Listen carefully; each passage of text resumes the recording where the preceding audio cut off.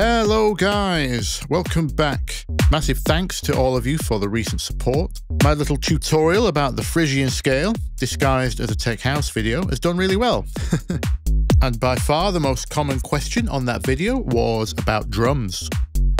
To which I normally reply, it's just about ear training and experience. It's not what you use, it's why you chose to use what you use. So instead, I'm going to be showing you what to listen out for with what I call the 5 pillars of groove: placement, accent, shape, tone, and roll.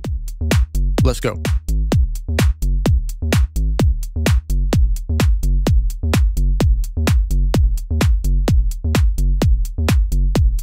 Okay, so what you're listening to here, believe it or not, is a house beat. At least it is on paper. Doesn't quite sound like one yet, does it? But we will get there. I'm playing it alongside the Chris Lake style bass. The bass is going to come into play later. For those of you brand new to this, let's go over the basics. Here is our kick, commonly known as the 4 on the floor. 1 kick on every 4th. The claps go on 2 and 4.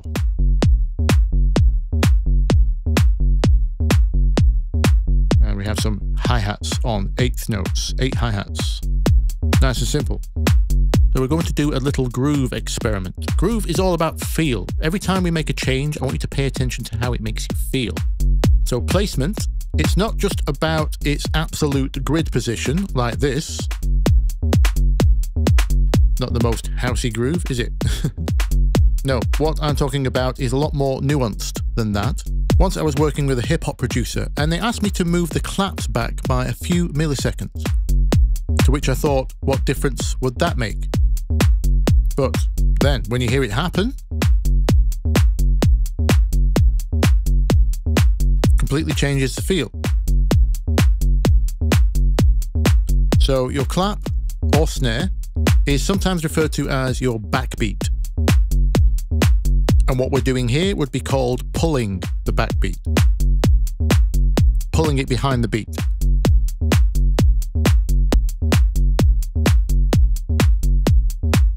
Hear how that relaxes the groove a little bit? We can also go the other way. This is pushing the backbeat.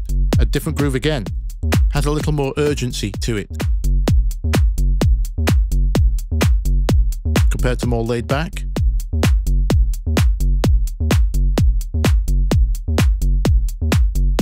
And that's not just a MIDI thing. You can be listening out for this in your loops. It's very common. And if you look at the full length of our sample here, I chopped the beginning off because it was already delayed.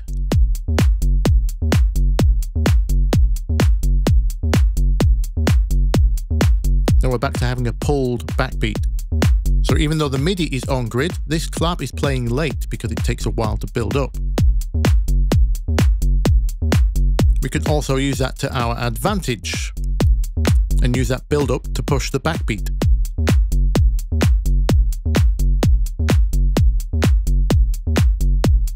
That's why you'll see this term on some samples, pre-shifted. It means there's some build up to the main body of the sample, i.e. the transient, so you can pre-shift it so it lands differently.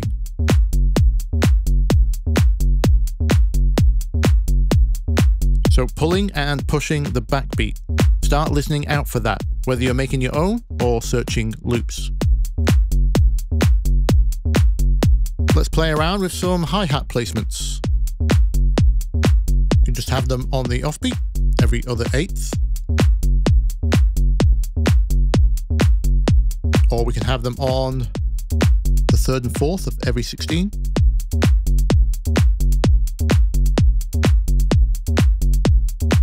Or every 16th.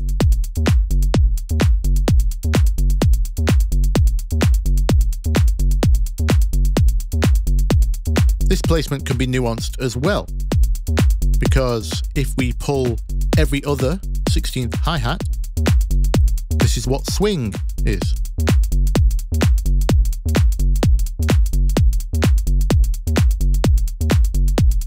So that percentage you see on your swing, that's just how far right every other 16th is moved. So 16th swing is when every other 16th is moved. You'll see if my groove only has 8th notes, then 16th swing changes nothing.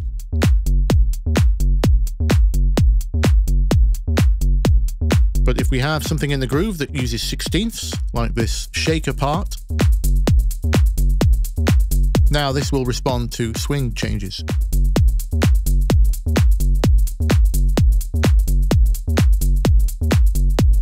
And if you're wondering, do my other elements have to swing too? Ideally, yes. Let's swing our bass here.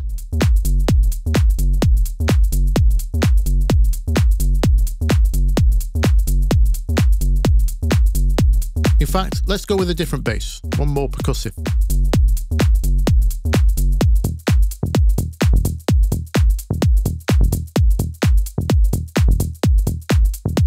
Now, hopefully you can hear, if the bass is straight, i.e. not swung, then our drums work best when they are straight too.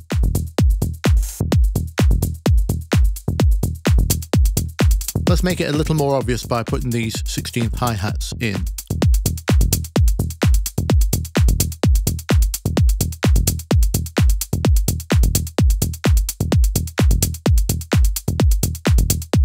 So you can see when the drums swing, the bass has to go with it too, and vice versa.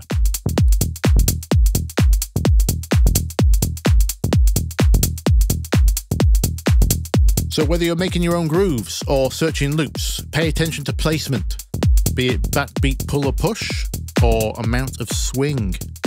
Very important for getting our groove locked in. Okay, let's look at accents. So the next thing we need to be listening out for is accent. In other words, what part of the groove is highlighted. So for example here, we could accent our backbeat. So we lean heavier on that 2 and 4.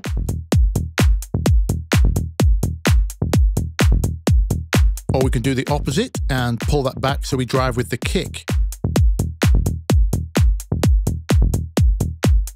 So the kick is now the accent, the main focus. The backbeat is still there, it's just no longer the accent. Hi-hats are a great example. Let me reduce the ones on the kicks.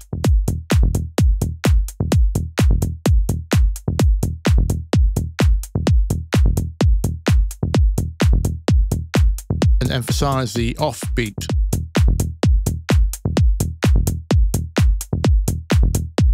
So now we have a different groove again.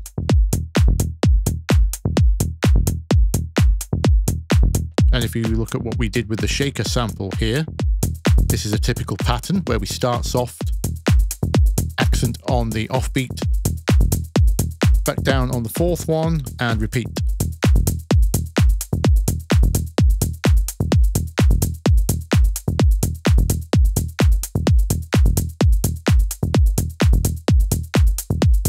So be listening out for accent in your grooves. Now here we've just been playing with volumes, but there are other ways we can affect the accent. We can look at the shape of the sound. By shape, I mean things like the length and the attack of the sound. So one easy example is we can extend the length of our clap by adding reverb, okay?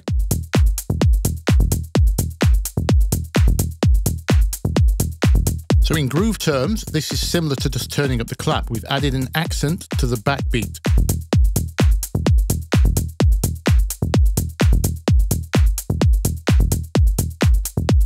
Another simple example could be opening the hi-hats. So if we open the hi-hats just on the offbeats, we get a different accent and therefore groove.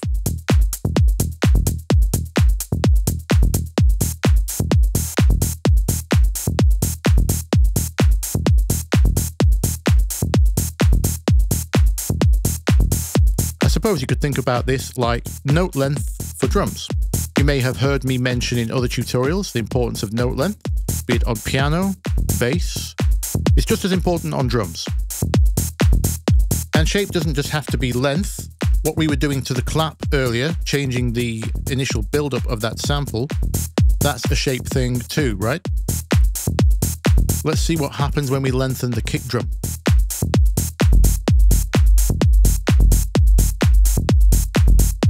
Not very appropriate for this particular bass line,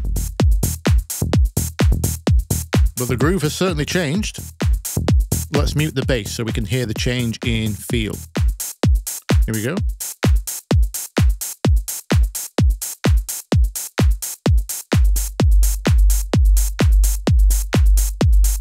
Hopefully you'll agree that changes the groove. Different accent, different feel.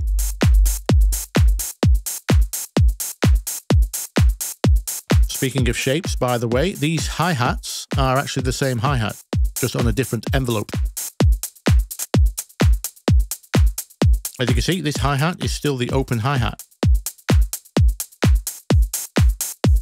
just on a shorter envelope, shorter shape. Okay, so we're listening out for placement, accent, shape. Now let's move on to tone.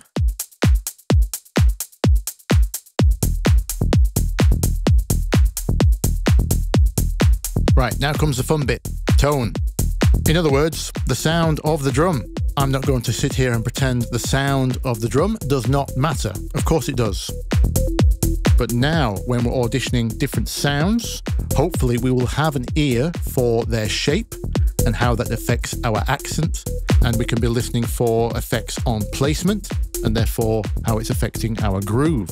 Just like we saw with our clap earlier, not all claps are going to have that build-up, and not all hi-hats are going to be the same length and shape either. And now if we take into account the tone of the drum, we find things like brighter or harsher claps affect our backbeat more than soft or dull claps do. So all of these things together are what we need to be listening out for when we're auditioning new sounds or loops. Now, when I did the Tech House video on West End, Mau P, etc., for speed and convenience reasons, most of those drums were shared between all of the examples. But because I had the references there, it was quite clear to see which drums needed to be swapped or altered in order to match the groove of the original. So, let me take you through some of those drum changes and decisions. These drums so far were just chosen so I could demonstrate the first principles. So this is going to be an ear shock. Here's the original drums from the West End and noizu.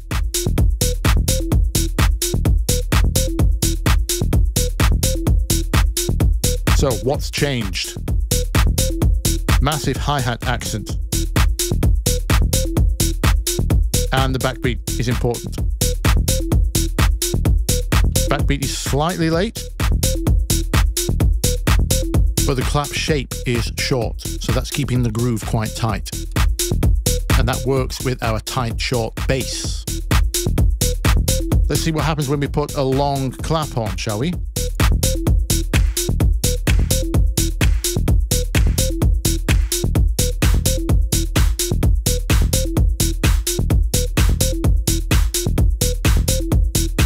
Very different groove.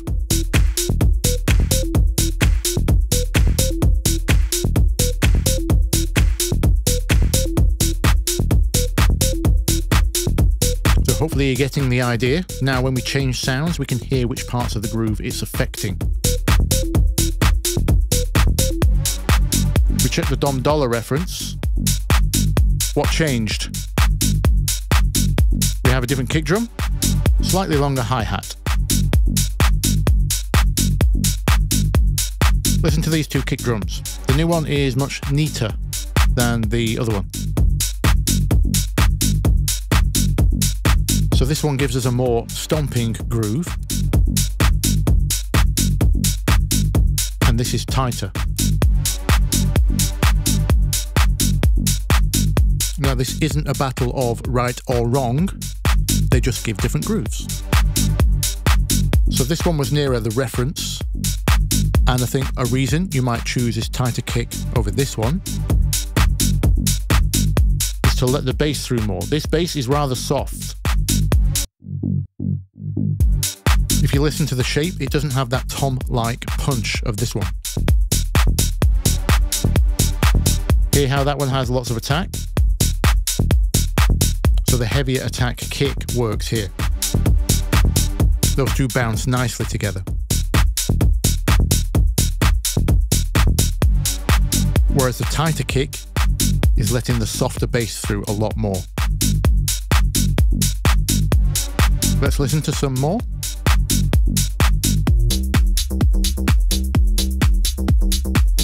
So what changes here? We have different shakers. The shakers are now driving the groove, and a smaller hi-hat that's taking more of a back seat now. Here's the other one.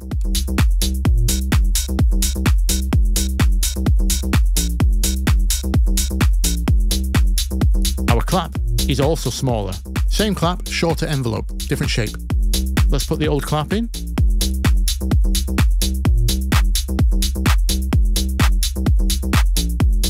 See how that changed the backbeat accent?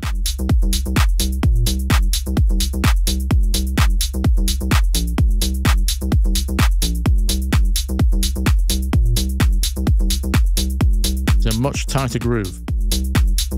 Again, neither are wrong. It just depends on the aesthetic flavour you're going for.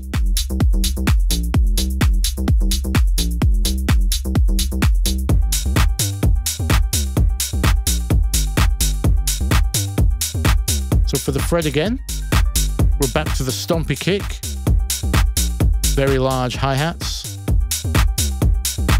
In fact, this is the same drums as the West End and Noizu reference.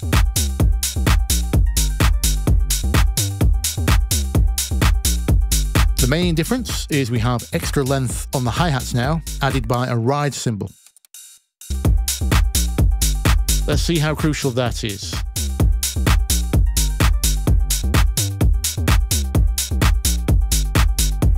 Definitely contributing to a lot of pace and energy.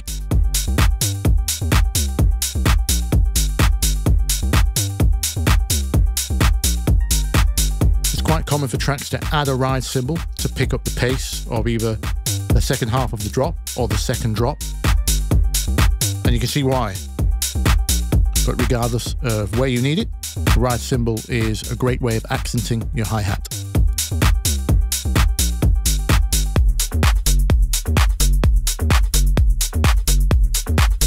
Now, for Chris Lake,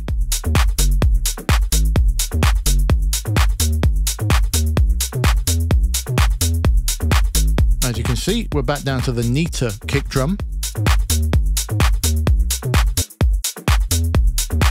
This is the old.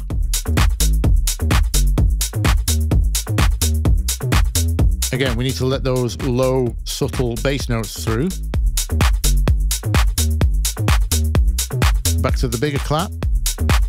A lot of shaker drive, but a very short hi-hat.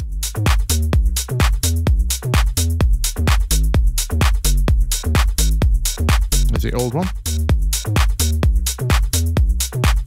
The biggest difference being a percussion loop. Because without it, it just didn't sound like begging.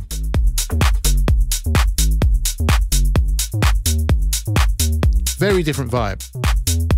A great example of the importance of percussion sometimes.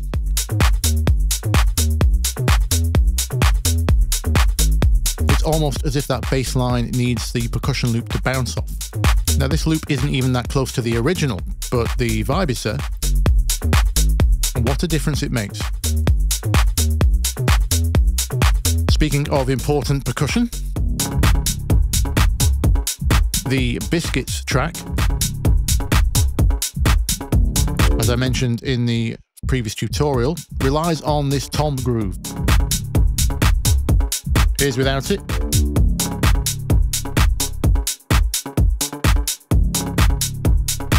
All bounce gone, because we have none in the bass. Now this was an audio loop I grabbed. Let me show you that as MIDI.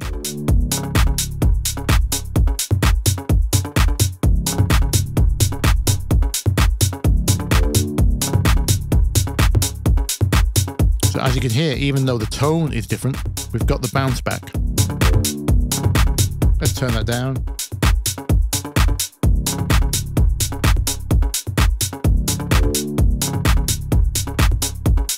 Let's take some high frequencies off.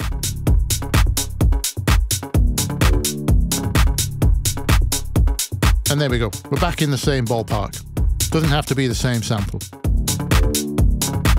Once you develop that ear for placement, accent, shape, tone, we can get the vibe we need.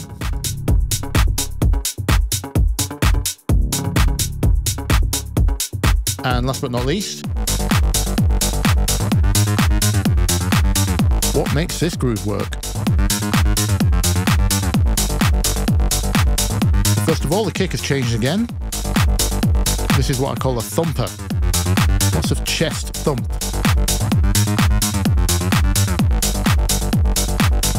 Here's the old kick.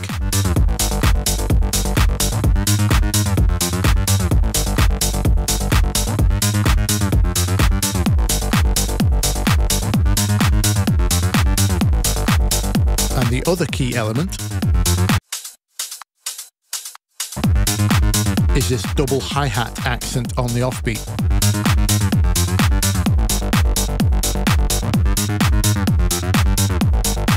Listen to how that changes the pace of the bass without it.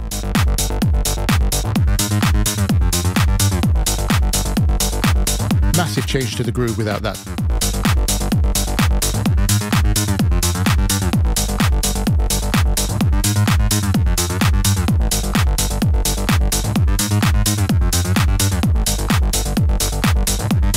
That brings us neatly onto rolls.